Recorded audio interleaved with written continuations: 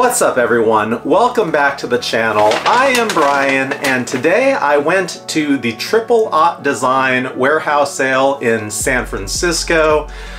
I did some damage, I had an awesome time, met some new friends, but honestly it wasn't what I was expecting when I first headed out there. So when I first headed out there, you know, I know Triple Aught for their bags, and they make clothes, but I don't have any of their clothes. So, you know, I was expecting or hoping to find some cool bags at some amazing prices. I did find one. This was the absolute steal of the day. This was a Fast Pack Scout SE Mutant X50 Multicam Black Olive. It was originally $240, and if you can see that right there, this was a $50 pack. Now, I am part of a Carryology Secret Santa gift exchange, and in this space, you know, at $50, you're kind of looking at, you know, pouches, small organizers, clips, patches, things like that. You're not getting an entire pack. And so I kind of had a question about this to the group. I don't know that the guy that I drew is going to be into technical stuff, but the value for this pack just jumped off the charts. And so I threw the question into the group and everyone said, go for it. So I did. I didn't give this pack too much inspection or thought up close in the moment because I just figured at 50 bucks, I'll sort it out later. It's a relatively small pack. When I look at something like this, I think maybe a day hike or something. But the more that I look at this up close, the more I'm honestly very impressed by the finishing touches. So up front, we actually have a weatherproof, it looks like, zipper. We have a couple of straps across the front in case you need to fasten anything, a sweater or something. This right here is a little bit weird. It's got Velcro and it kind of goes up. I honestly don't know what that's for. If anybody knows what this is for, let me know. It's kind of a weird place for a pocket and it kind of Velcros down. It's strange. Maybe it's for a beaver tail that comes out that isn't there. On the inside, we have some very nice organization. This is going to be hard for me to actually show you, but I think it's like an olive green. It's got pen holders and whatnot. Very kind of narrow, or not a lot of depth. Height, I don't know. I'm not sure I got the dimensions right, but quite deep in terms of a pocket. A lot of nice organization in the front. In case you wanted to hang some keys off, we got a little clip. And then the main compartment, actually, you have great access with how it fully unzips. We got a huge mesh pocket right here. And then here's the one reason that I was told that this pack is so cheap. And honestly, if it wasn't explained to me, I don't even know that I would have noticed it on my own. On the edges, and it doesn't even seem like it's that bad all around. Really, this side right here is a good example. You can kind of hear it, you can kind of see it.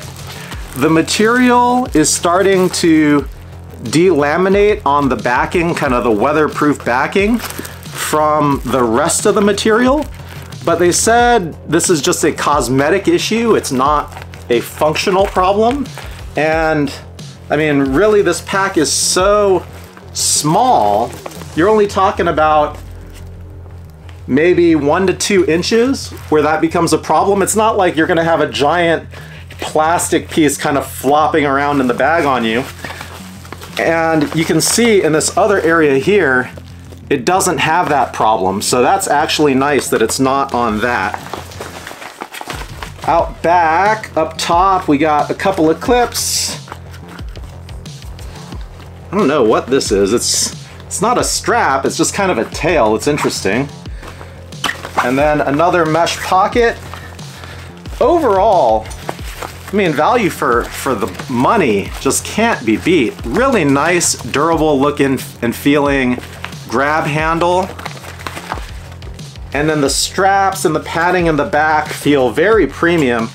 The one issue that I noticed, and man, these straps are overbuilt in terms of just webbing that you can use to hang stuff off of. That's really nice. But the one thing that seemed kind of weird when I looked at it and when I tried it on is the strap has kind of a void right there, a bend where the padding just kind of goes away, and feels like that might wear a little funny, but I think I'd have to actually try this on and get this pack adjusted to exactly kind of the right fit for myself to figure out if I think that's gonna be an issue. So, you know, trying it on, I'm not sure exactly where this bend is gonna sit. If I have this fitted right, it actually doesn't bother me unless it ends up kind of right on my shoulder blade, and I think I basically can adjust the straps to make that not happen. Regardless, at 50 bucks, I hope that whoever gets this, I know who it is, they don't know who it is yet, the guy who gets this as part of the gift exchange is going to really enjoy receiving it. I am so happy that I got a steal of a deal to pass along to someone else this Christmas. Now, the fun stuff for me. You can see I am in the closet. I've got the coat rack behind me, and that is because my first love before shoes, before packs, is jackets. And I did not expect going to Triple Aught Design today that I was going to get to see jackets, but my goodness, did I have an amazing time. So, I went in, I got there about 9:20, 20 minutes after opening. The place was packed. There was no line out front, so I thought it was gonna be easy sailing. It was pretty full. It was busy, a lot of people had stuff. I heard people complaining that a lot of the stuff had already been scooped up. But at the very back of the room, there was a rack with 2 levels. And they said it was the prototype rack. And they said everything in the prototype rack is a size medium 40. That is my size. So everyone was like, oh my gosh, your model size, do you know how lucky you are? And my goodness, I am lucky. So I picked up so many things. I had to pass on so many things, but I got what I think are some amazing steals, some amazing pieces, and these are all prototypes, so they're basically kind of one-off items, which I just extra love the idea of. So I'm not normally a vest guy, but I saw this vest and the material and the colorway were just so gorgeous to me that I could not pass it up. And a couple things about it that I really like. So, you know, you have the main material here, but they accent it with another kind of fabric that's a completely different texture and a slightly different shade of gray. And it just really accentuates this vest nicely. And beyond that, we've got a series of buttons that have a very unique design. It's kind of not sewn, it's weaved all the way through. And the weave comes right down almost like a zipper. It's just a very unique, clean looking touch that provides a really nice hit of black against the gray. It really accentuates it well. And the details, it just says vest, prototype, originally $170 down to $85. So I tried this guy on and it felt, you know, a little slim, kind of in the dad bod area, but overall, for just a very usable, wearable, beautiful colorway of a vest, this I think was an absolute steal. And while it is actually a little bit snug, and they were saying from a sizing perspective, this vest was a little bit snugger than the rest of their prototype items, it doesn't have sleeves, and so normally where I'd get hung up is if I'm moving my shoulder blades forward. I don't have that problem, so I can move pretty freely in this. Overall, really nice find, really happy with this. But I've got these staged in kind of the order of my favorite from least to best. So let's keep moving on up the chain. The next item is a really lightweight ripstop fabric coat. And it's kind of like a light olive, almost looks like it has shades of gray. This is definitely a prototype that was not finished. If we look at the details up close, we have a Rogue jacket prototype, 60% off, normally $170 down to $68. This one, you can see it's got some chalk marks. They said the chalk marks come off easy. I honestly don't care. I think it looks kind of cool. I mean, I don't ever really wash my jackets unless I really get them dirty. I don't like them shrinking on me. So I don't really care. The chalk doesn't bother me. The really nice thing about this piece is it's got black zips, and I think that really accentuates it nicely.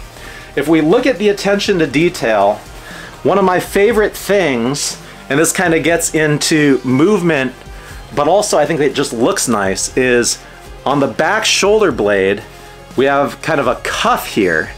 And I think it just kind of makes this jacket look a little bit more formal. You know, overall, this style really reminds me of some of my favorite jackets, one of my favorite brands. If you've seen this channel, you know I love G-Star, and their kind of military surplus phase was one of my favorites. I've got so many jackets from that era, and this has a real kind of throwback feel for me to that. Some of my favorite pieces, but you know, in a modern contemporary jacket available from Triple Aught right now.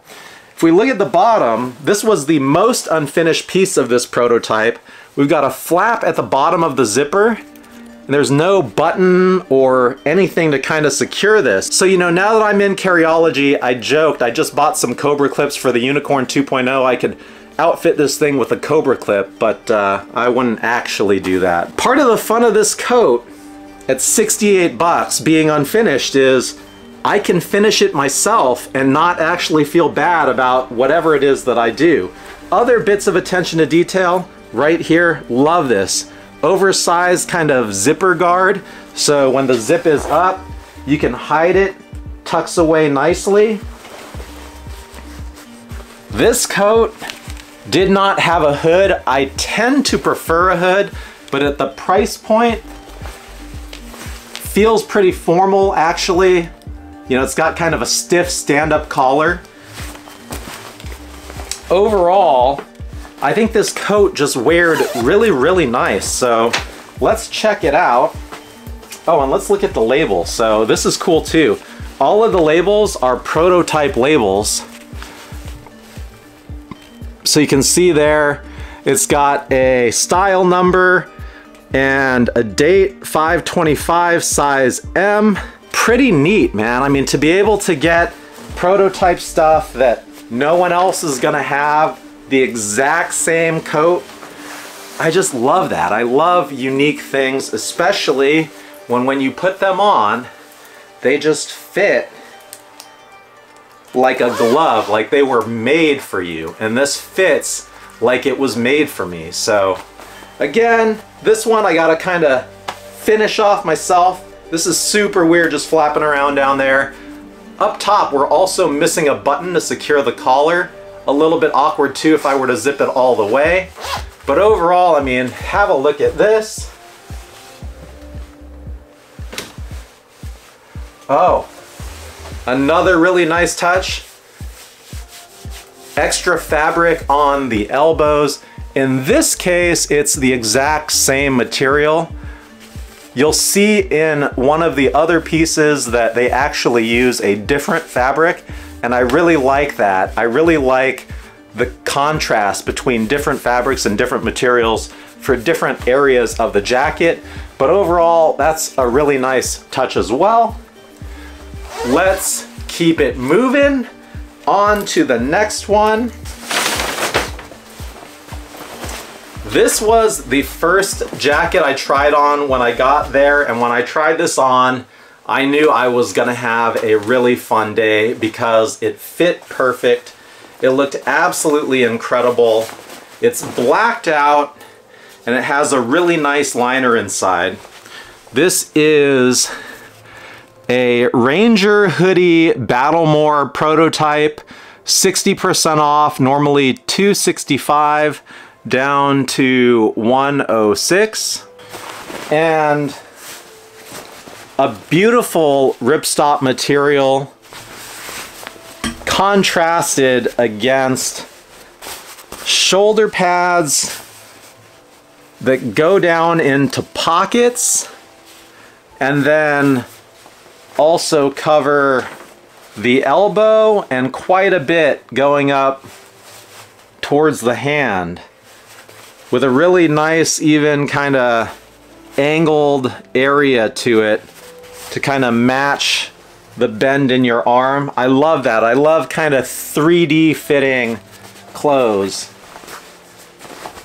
The hood is really nice, not just kind of a standard. It's got this bill on the front, which is really sweet. No pull cord, which actually doesn't bother me because I don't ever really use them, but it does look a little bit unfinished without that there.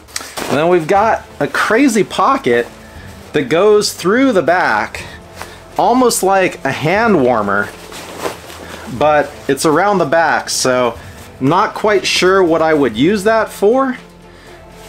Cool that it's there. Little hook and loop for a Triple Aught Design patch probably. And then man, I didn't even notice this at the store. We've got armpit zips to kind of air this jacket out if it gets too warm.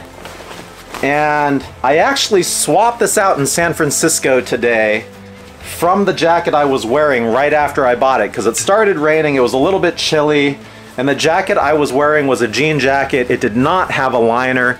This has a really nice kind of soft felt feeling liner. And again, we got the prototype label, tag. Looks like it's about to fall off. I don't know if it was like that or from my wear. I'll probably just pull this one right off the next time I use this. But let's try this guy on.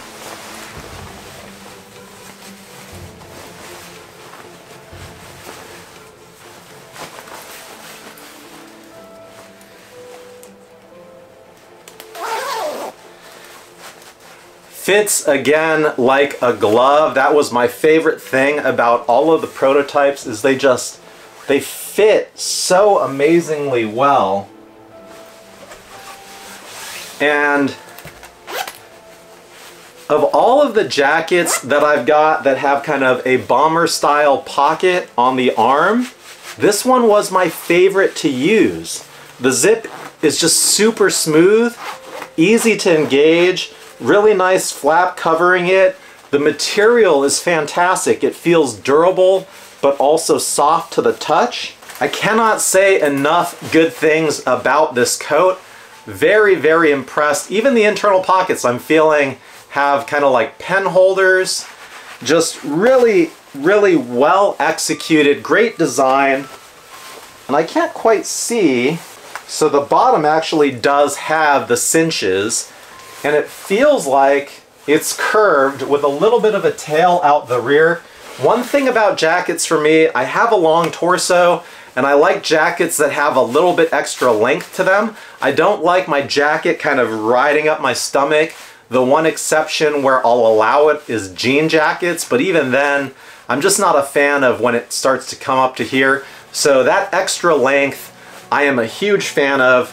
Overall, an amazing piece.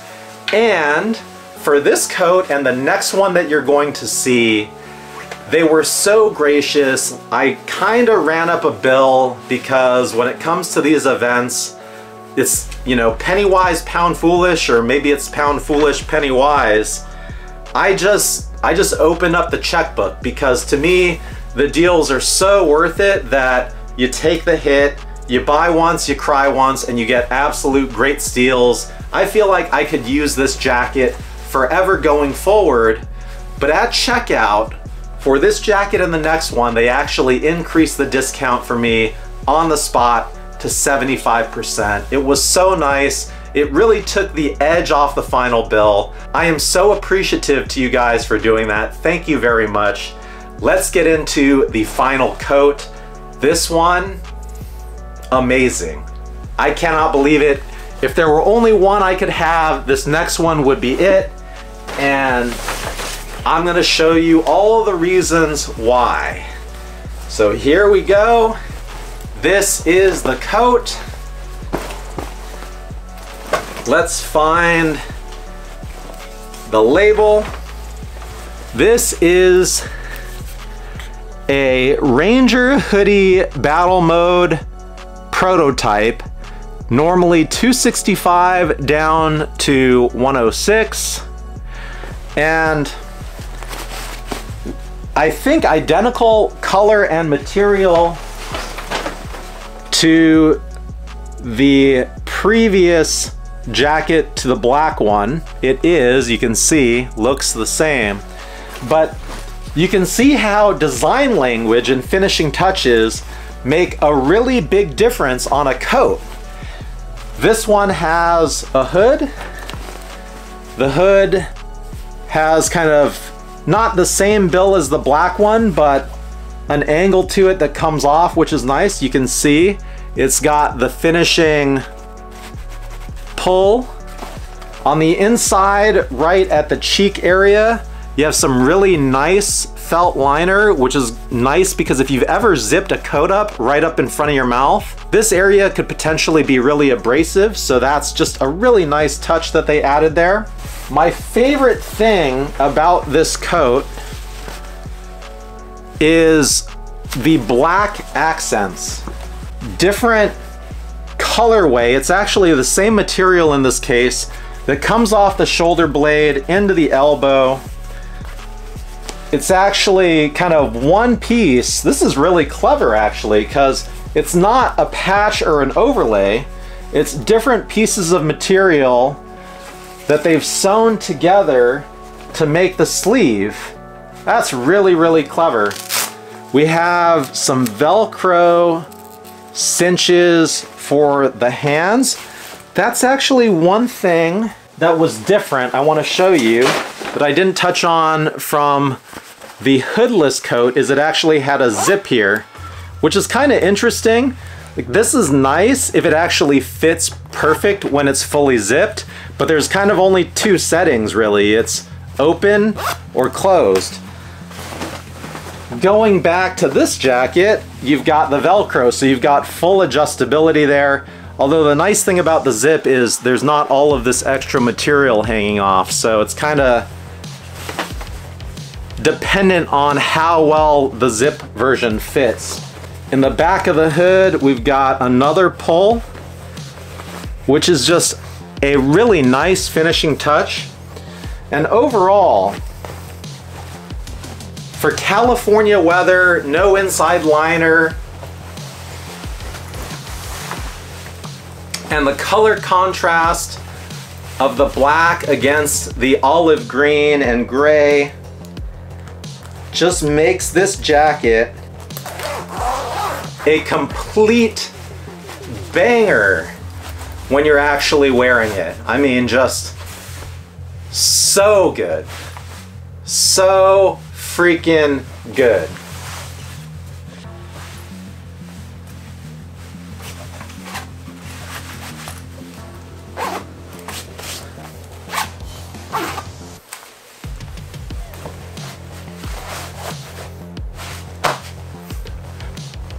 And there you have it. So, amazing day. I want to say shout out to Scott. Scott is actually a person that I met from the Carryology group. I was working with him to source some Dan Masuda pieces that he had. He was in Florida yesterday. He said, we'll work things out on Sunday. And then I come to see that he posts in the group that he's at the Triple Aught Design warehouse sale while I'm literally at the sale. And I message him directly, and the person in front of me looks at their phone, and I go, Scott? And it was him. And sure enough, amazing dude. Great to meet you, great to hang out for a bit. Great to kind of go over the fun, cool things that we found at Triple Aught Design.